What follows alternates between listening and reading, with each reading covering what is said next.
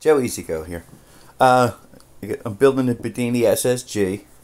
I ordered a coil from Rick from Renaissance Charge. It's 900 windings, bifiller, 23 and 26 gauge. I have a rotor that I made out of a scooter wheel, which I'm making other rotors too. Then I'm gonna try different sizes, different styles. It's 4 magnets. I'm trying to get the spacing where I can learn. From what I understand, the spacing is important too. My circuit, I recycle when I can. All the wires recycled at a PC board. Or, sorry, PC power supply. So, heatsink I recycled. Potentiometers recycled. I like exotic energies. I really think this is a great one. I really want to learn more about this. That's why I got the SSG coil. And I ordered some other stuff too. I'm trying to learn about this. I'm really fascinated with a lot of this stuff. I'm so happy that a lot of guys open source all this stuff so you can learn. It's the best way I've ever learned is by hands-on and looking around. And electronics, I didn't know anything about them. When I first made I tried to make a self-generating resonance coil from Guru to You. It was his YouTube name. Brilliant man, very brilliant. I learned. I made some mistakes along the way.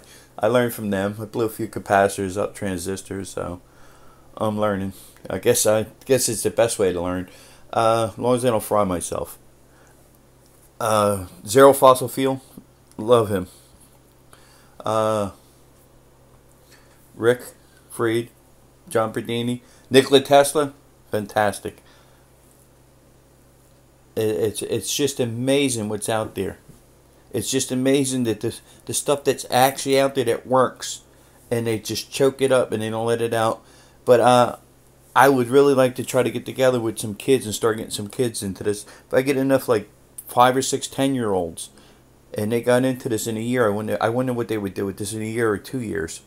How this would grow. I have no idea how expensive, this thing would expand, how fast it would expand, like a virus, if you can get them into it. I'm really fascinated with everything here. I understand the concept. I just can't wait to charge these batteries up. I gotta get some batteries too. I didn't even get the batteries. I was building the circuit and all that and playing around today. Making a rotor. So I gotta get some batteries. I just want to see what's gonna happen. Charging these up. I want to see how fast they charge. Would this take the place of solar during the night? If you use this back to charge a second set of batteries up during the night from solar, if you use them during the day. I have a friend that's having problems with solar, so I'm gonna find out about that and look into this a little more. And I'm just having a great time. I'm learning. I'm enjoying it. I think it's one of the greatest things in the world is to open up anything you want. Just go to YouTube. I'm fascinated, especially with the free, exotic energy. Sterling Allen. Oh, that's the name I forgot. Sterling, you're doing a great job, Sterling Allen.